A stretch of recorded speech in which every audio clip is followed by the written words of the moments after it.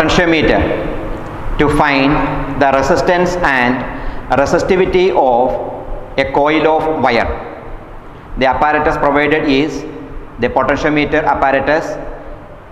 To take the readings, we are having the galvanometer, a rheostat, battery, cell, etc. are there. From the principle of potentiometer, as you all know, when an EMF is applied in the secondary circuit, the EMF E is proportional to the balancing length. So, when a current I flows through a coil of unknown resistance X, the potential difference across the unknown resistance is Ix. So, when this potential difference is given or applied in the secondary of the potentiometer circuit, we can write the relation Ix proportional to L1. Now, when the same current is flowing through a non-resistance R, the potential difference across it is IR, and if L2 is the balancing length, then from the principle of potentiometer, IR is proportional to L2. Now, from these two expressions, dividing expression 1 by 2, we are getting X by R, that is equal to L1 by L2, and from that the unknown resistance X can be written as the non-resistance R into L1 by L2, where L1 and L2 are the balancing length that we obtain in the potentiometer for the resistance X and for the resistance R. So, using this formula, we can calculate the unknown resistance with the help of potentiometer. Again, if small r is the radius of the wire that we used, and if capital L is the length, then the resistivity is given by pi r square X by L. So, we already determined the value of X. Then using this formula, we can calculate the resistivity of the material of the wire, that is pi r square X by L. Now, in our circuit diagram of the potentiometer, you can see this is the potentiometer wire AB, and between A and B we are connecting the primary circuit, which consists of an accumulator E here and a key and a rheostat, that is the primary circuit. Now, in the secondary circuit, we can see an Ohm's law circuit is here, a resistor X that is connected in series with R, and a voltage source E and a rheostat. By changing the rheostat, moving the rheostat, we can change the current in this particular circuit. Now, this X is connected with the help of a 6-way key here. We are using a 6-way key, and using this 6-way key, the X is connected to two terminals. So, when we insert, say, the key 1 and 2 here, what happens that X is included, or the PD across X, that is Ix, is included, and the balance length L1 is obtained. Now, if you want to include R in the circuit, we are using the other two keys, say the key 3 and 4 are used. When 3 and 4 is inserted and 1 and 2 are open, then R is included in the circuit. That means the PD IR is included and the balance length is L2. Okay, galvanometer is here and the jockey is connected. So, that is the experimental arrangement of the circuit. Now, in the procedure, we are doing the connections. Initially, using the 6-way key, the resistance X is included and the corresponding balancing length L1 is determined. Then it is changed to the resistance R. R is included and the corresponding balance length L2 is determined. So, you can write in the tabular column when we are using, say, in the trial number 1, for a particular position of the rheostat, the balance length L1 is determined. Similarly, the balance length L2 is determined. Then from that, we can determine the value of X, that is equal to R L1 by L2. This is our apparatus and the experimental setup to determine the value of unknown resistance X.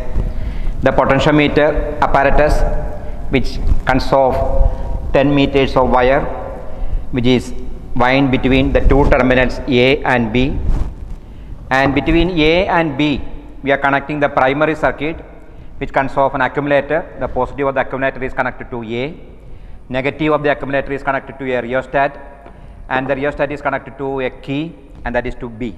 So, that is known as the primary circuit. Now in the secondary circuit is included with the help of a 6-way key here, a 6-way key. Now from the center tap of the 6-way key, A is connected and the other end is connected to a galvanometer, and the galvanometer is connected to a jockey, and that jockey can be moved over the potentiometer wire.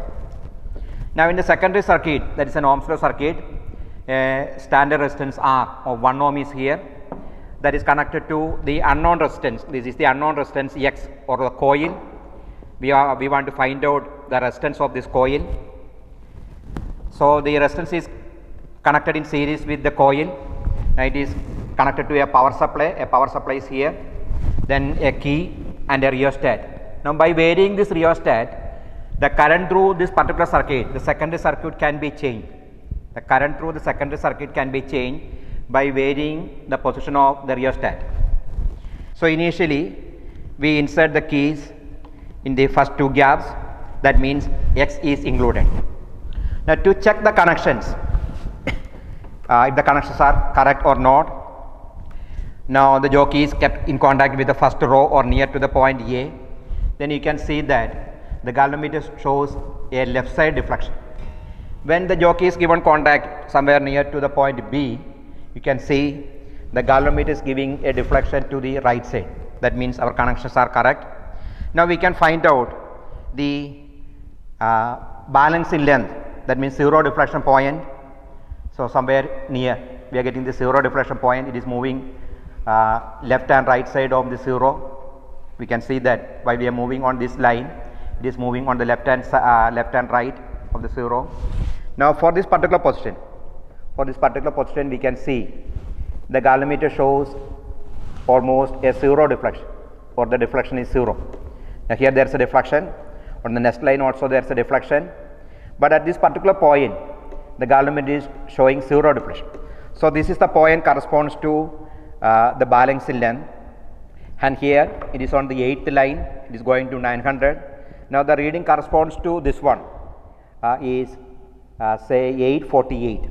So we obtain a balancing length of 848 centimeter for the unknown resistance X. Now keeping the same position of rheostat, we include the resistance R in the circuit, R is included here, and find out the balancing length. Now we are checking to find out the balancing length. Now we are in the first line, left side deflection, third line, right side deflection. So on the second line the deflection is practically 0.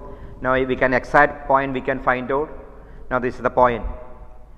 Now here we can see on the first line there is a deflection on the left side, on the third line there is a deflection on the right side, second line at this particular point the deflection is 0.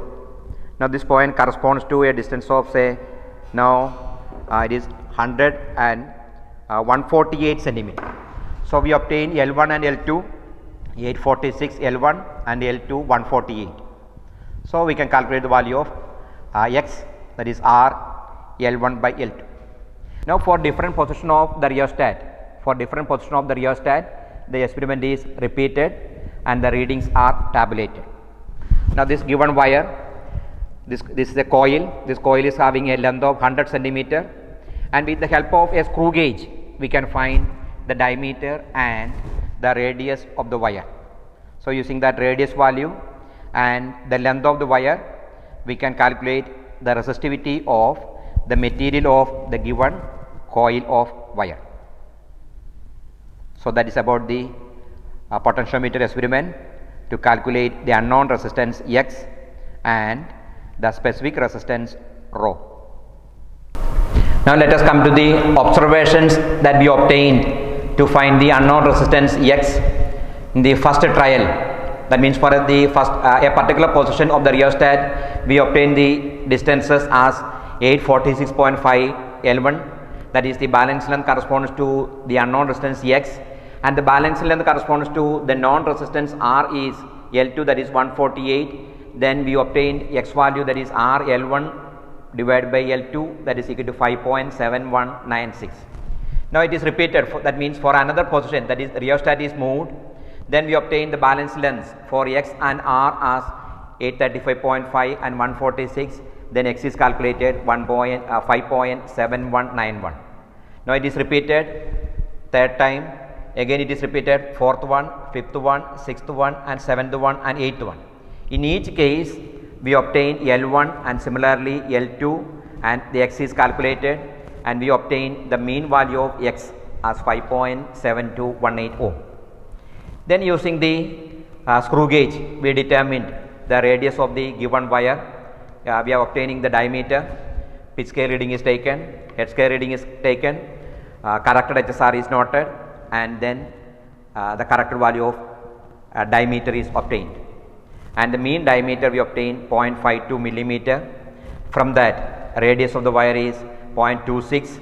We already obtained the value of X 5.7218, and the length of the given wire is 100 centimeter, that is 1 meter.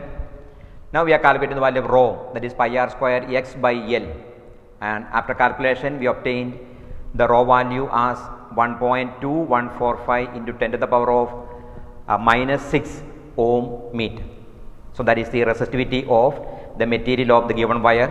So the result of the experiment is the resistance of the given wire is 5.7218 and the resistivity is 1.2145 into 10 to the power of minus 6 ohm meter.